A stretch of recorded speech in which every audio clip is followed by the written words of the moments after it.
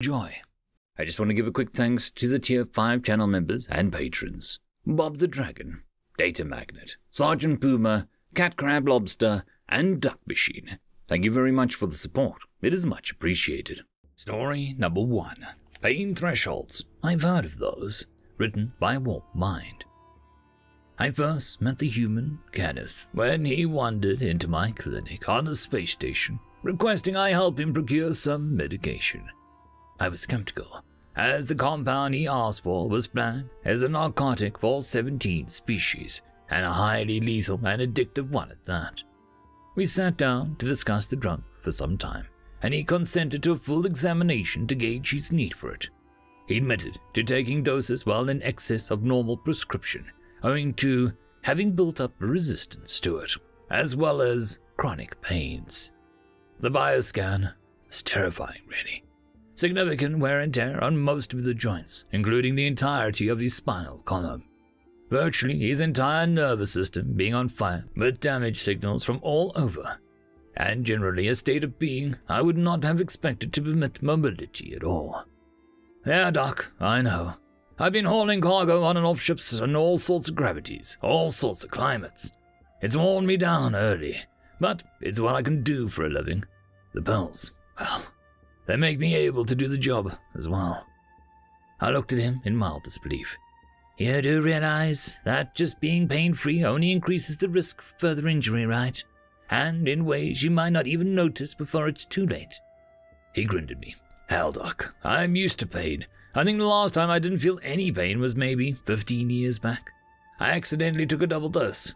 I only take enough to keep the pain at a manageable level, so I can tell if there's a change. Just enough to be able to work and sleep. Our discussion went on for a bit, and I eventually agreed to provide a small supply, on condition that I keep him under observation for the duration of his provided medication. I'd been monitoring Kenneth's condition for a week, being continuously terrified at what sort of monstrous death world could have spawned such a physiology. When the attack hit, there must have been a security leak, as most of the station's forces were out on a pirate hunting operation, precisely when the pirates had arrived and boarded us. I still don't know how they found out, whether it was a betrayal or a well-placed spy, or what. But I was captured and ordered to make sure the captives remained alive for, questioning. The bastards used crude torture on the prisoners to extract any secrets they could. And Kenneth was what they saw as the prime opportunity to gain information about his homeworld's defenses. Earth was still something of a mystery at the time. We only knew of it as a death world with several biomes, each producing a multitude of narcotics and poisons. Of course, the pirates wanted that. Kenneth winked at me as he was stretched out for the flogging and questioning, whispering so the captors didn't hear. Best make it 5, just to keep me conscious.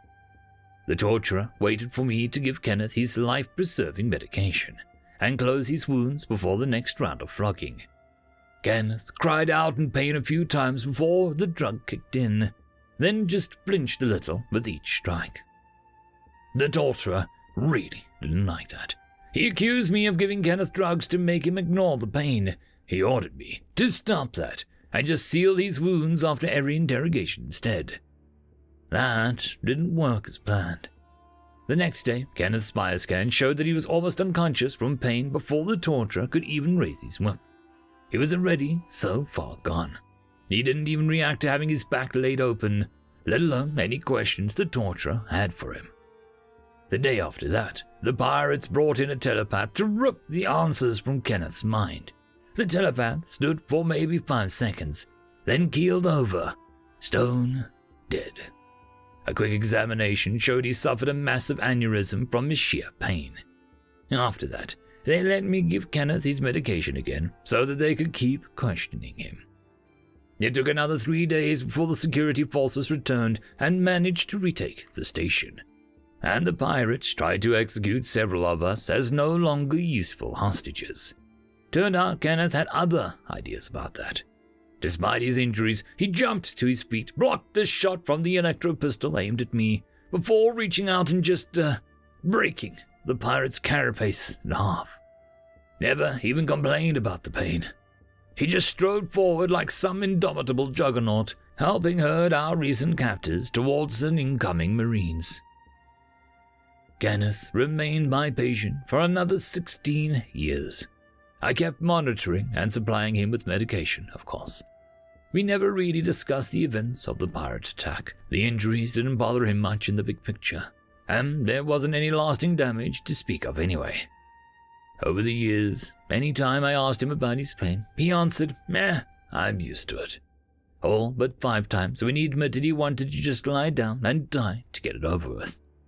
I never found any discernible difference in his bioscans on those days, so I can only guess that it was mental fatigue that triggered his bad days. In the end, his death was accidental and unrelated to his suffering. He was standing in the wrong place at the wrong time when a repulsor lift failed, dropping a 5-ton cargo container on him. Nothing to be done, but at least it was quick. His funeral was quite a affair, not many attendees. I was there out of a sense of obligation, and perhaps for some personal closure that I've not fully processed a good century later. But from my time as a xenophysician encountering most sophons of the universe, humans are the only species I have found who respond to pain with, I'm used to it. End of story.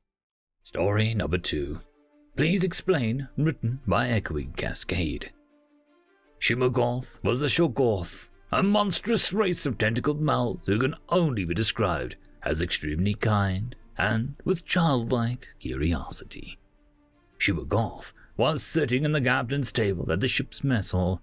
He had recently joined the crew of the Inquiry 5883, a long-range recon scout, as its medical officer. Captain Maruam was answering his incessant questions. He didn't mind. As a father of 37, he was quite used to it. Shimogorth: "I have a question about a sentence I heard." Captain Maruam wasn't surprised. The Shoggoth conversed with one another through telepathy, and thus often had problems with metaphors or idioms. "Let's hear it." Shimogorth: "A fellow officer said, it's easier to ask for forgiveness than need to ask for permission. What does that mean?" Captain Maruam: "Oh, that's simple. It means, The captain stopped once his brain caught up with what he'd just heard. Who did you hear say that?" Shimogorth: "Human officer, Chief Engineer Nelson." At this, all sound in the mess hall died down as everyone present stopped eating to listen intently to the conversation. The captain's security detail started checking their weapons, and some started stretching and limbering up. Shimogorth noticed the worry in everyone's expression and moved to alleviate it. Shimogorth: "There is no reason for unease. Human Officer Nelson said he only wanted to relieve his boredom." As Shimogorth watched Captain Maroon yell, "All weapons to maximum stun!" to his security detail as they ran to Depot 4, where Human Officer Nelson was doing infantry. He wondered if he had properly grasped the concept of the joke, as the Human Officer Nelson called it. Oh well, he'll ask him once he wakes up in the infirmary in a couple hours. End of story. And that, my friends, concludes this video. I hope that you enjoyed, and if you